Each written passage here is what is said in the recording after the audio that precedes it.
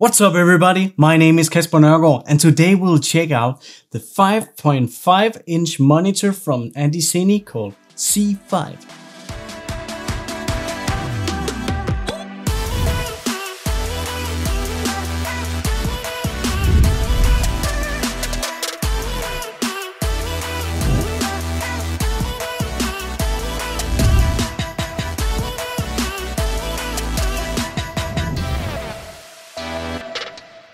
Andycine did send this monitor for me for free, but I'm not being paid to say anything special, and this is my own opinion about this monitor. The C5 is a 5.5-inch monitor with a weight of 217 grams with the crazy 3000 nits. And this is special. This is a very bright monitor and it's perfectly for working in daylight. It's coming up at 309 euros on Amazon, and let's unbox this monitor.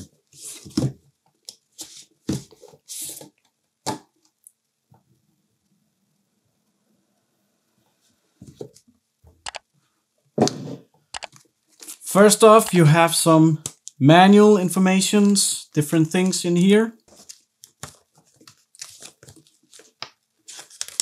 And inside you'll get a very nice case. It's nice that a manufacturer actually delivers a case with their equipment, because filmmakers travel a lot and all the equipment will be traveled almost all the time if you're not only a YouTuber. Inside the case you will get a USB-C cable. You will also get a HDMI to HDMI micro. Additionally, you will get in this kit a NPF, Sony NPF style battery, 550. So that's the standard small size. But with this one, it's Andycine's own. It's really great that there is a small button down here. So when you press it, you will actually get the battery level indicator, so you can see how much power there is left in this battery. And that is actually a really good feature in a battery, because we all know these batteries. Another thing you get is an included monitor mount, and I think this is much better than the bigger ones they normally send, which is an L-shaped monitor mount. I think this is much better because this is what I use on all my cameras anyway. So here we have the monitor itself.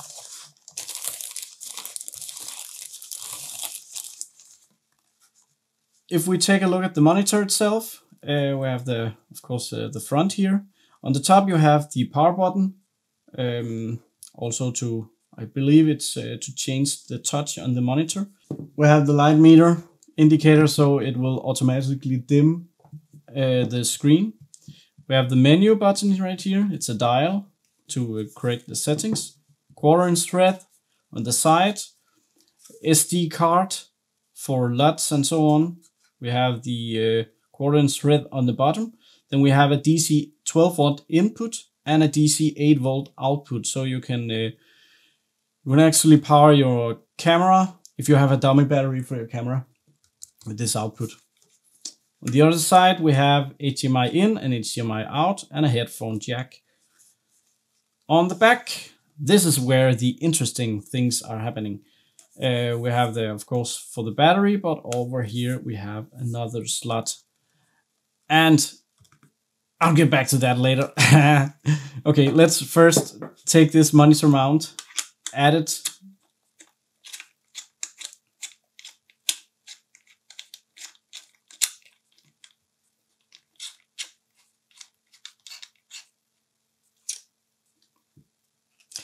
And the great thing, they included an Allen key also. And in one of the ends, it's actually used to put into one of these holes we have right here. And then you can tighten the monitor mount completely to the monitor, so it will not fall off. That's a really good thing. When we are looking at the monitor is pretty thick in itself. I think this is one of the biggest monitors that I have. Maybe it's the same size as my C7, which is a previous version of this one. It's a bigger monitor because there is a lot more into it, but I think it's pretty thick, but I think it's okay. And finally, I got a monitor that can handle my wireless video systems, and this is what's all about with this this backside of the monitor.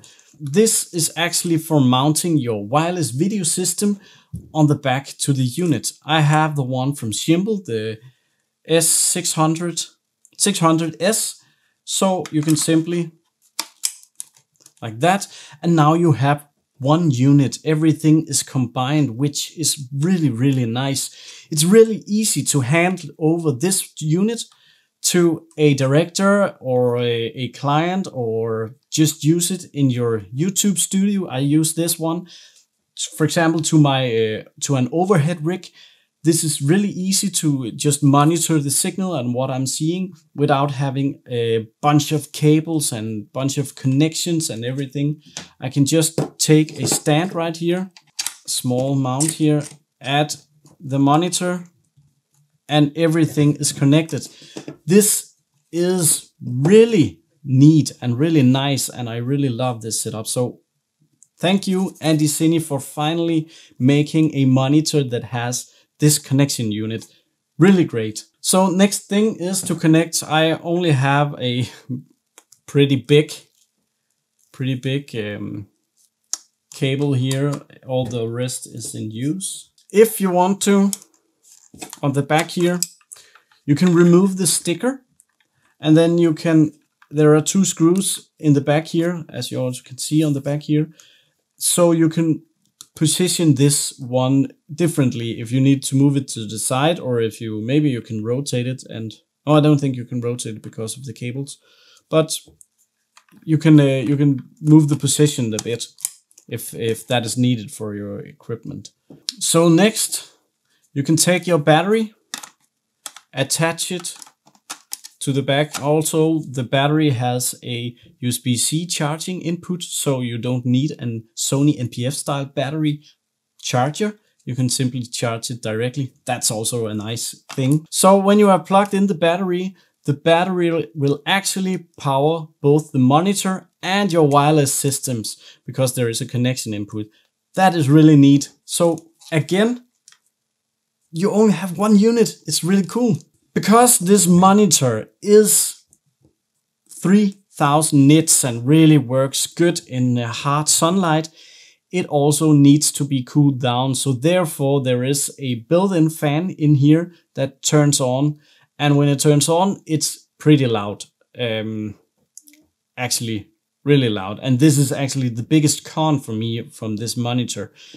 I would not use it indoor. When the fan is on, I will mainly be using it outside for a client. That will be perfect. Or I have also turned it off, the fan, when I have used it as a monitor in here.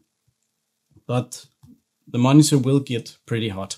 Maybe it will also be fine if you don't have a mic just next to this monitor. So on top of my camera and a mic next to it will not work, but if you don't have a microphone directly, but you have, let's say, lavalier microphones or wireless microphones, I think it will be just fine using as a monitor on top of your camera. But let's power on this monitor here. So now you can hear the fan is kicking in.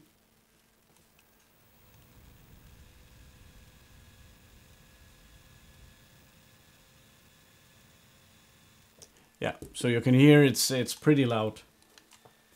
Just switch on the wireless video system. So now you can see the gimbal is connecting. The gimbal takes a little while to start, but it's really low consumption, so you can just have it powered on all the time. A view of what my camera sees, what you are seeing right now. So it's connected directly. So this is really nice to just have a monitor for a client. Everything is packed together. Everything is one battery only, without having getting a bigger V-mount battery. You can simply just use these Sony NPF style batteries.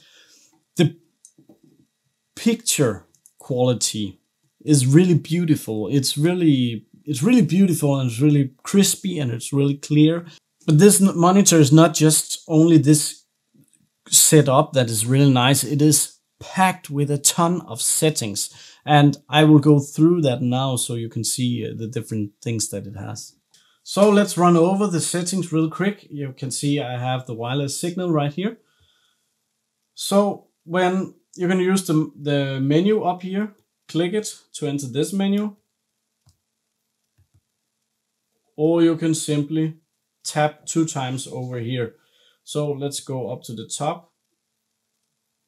We have the waves up here.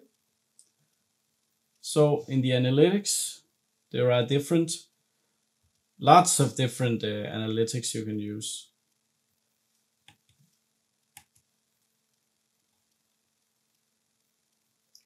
So right now it's turned on.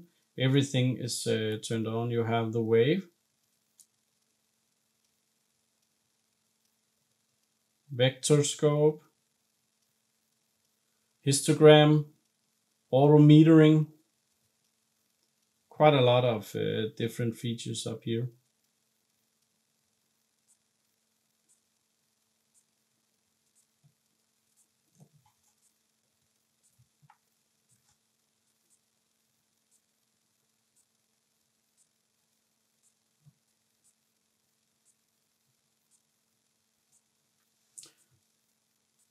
Next is the assist tab.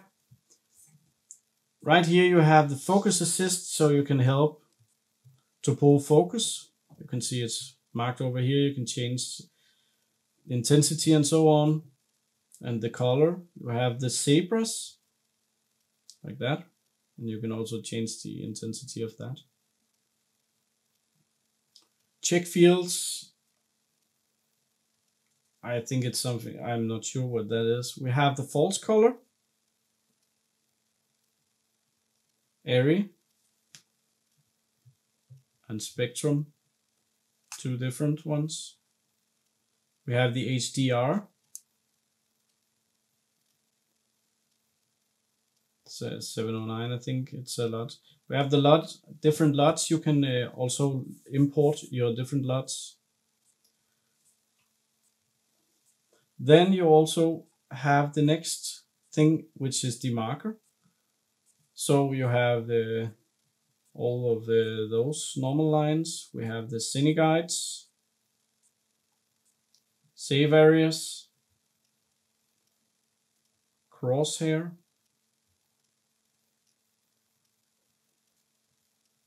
let's move that. Under the image we have scan mode. Under an overscan, I've never found out what that really is. The aspect ratio you can change. You can change if you'd like to zoom on the monitor.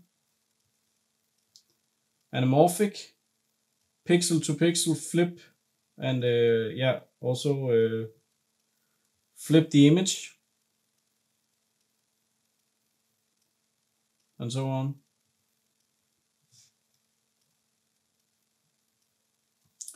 Next we have the colors.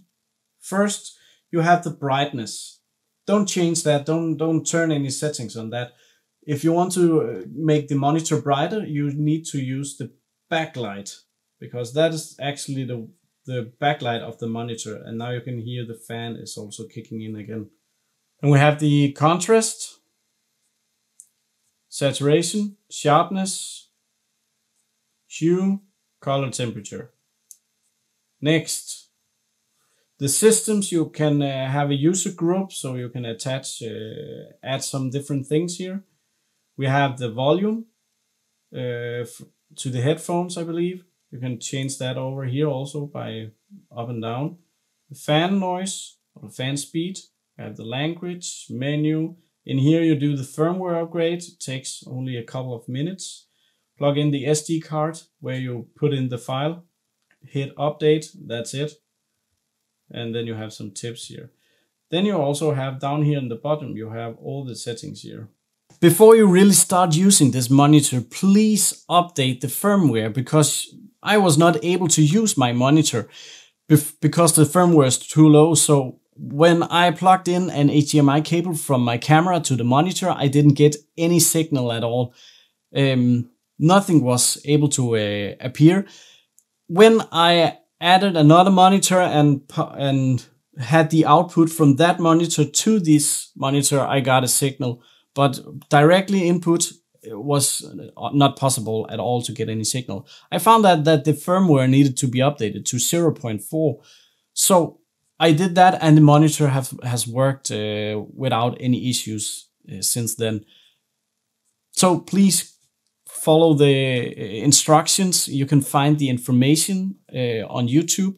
I will also maybe make a video on how to update, but also you can find it at the back of the manual in here. The firmware is a little tricky to find. You can write to it's cs@andycine.com. So please do that for the latest firmware. Let's also talk about some cons, because there is some with this monitor, and 100% the biggest con is the fan noise. I think it's really loud, and it's really hard to turn down. It's really hard to turn down the fan noise, and I think it can be locked, so you're not able to turn it further down when the monitor is too bright, and that's probably a safety precaution. But that really limits it to not having a close to a microphone like I have right now. You will be picking up the sound from that. I would say even at the low fan setting, I will say that generates quite a lot of noise. And let's just check what we have at the moment. So this is the fan shut completely off. Now nothing is there, but let's hear when I put it up to 100%. So this is 100%, it's pretty noisy. Let's put it down to 50% and see there's not that much change. This is 50%. 16%. I think it's pretty loud still. 16%. 50%. 100%. Every time I touch the monitor, for example with the brightness, right now the fan is off, but if I dial up the brightness, the fan will start again automatically. I cannot switch that off, but as you can see, the monitor will get pretty bright, and it's easy to just change with the touch screen here. Just simply in the left side, up and down, and on the other side it's the volume. You can change that in the menu. Another con I have is that they always include HDMI micro only, and I'm not using that for more than one camera, and I think they should just include real HDMI cables. That's much better. I also have some suggestions to the manufacturer of this monitor, which can be solved I think in firmware updates. When a setting is changed, it should not be reset automatically, and then when powering off, it will reset. Especially what I'm thinking about is the auto brightness and the fan speed. When you power off, everything will get back to the factory settings, and I don't like that. Another thing to update is the fan setting. You should have maybe a manual and an auto setting. So if it's lowered by the user, it should stay at that setting when you're changing the brightness of the monitor. Because at the moment the fan kicks in, the monitor and its brightness changes and overrules everything in the fan settings. And that's an issue, but probably also a safety precaution. I like that the bigger kit has a version that includes the monitor mount and also the NPF style battery with the built-in level indicator, which is pretty nice. I'm only missing this standard HDMI cable. All in all, I think this is a very good monitor, and it's very solid build. It's beautiful picture, but if you are critical about fan noises in your room, this might not be the monitor for you. Thank you for watching this review. I hope you enjoyed it. Please subscribe to my channel and I will see you in the future.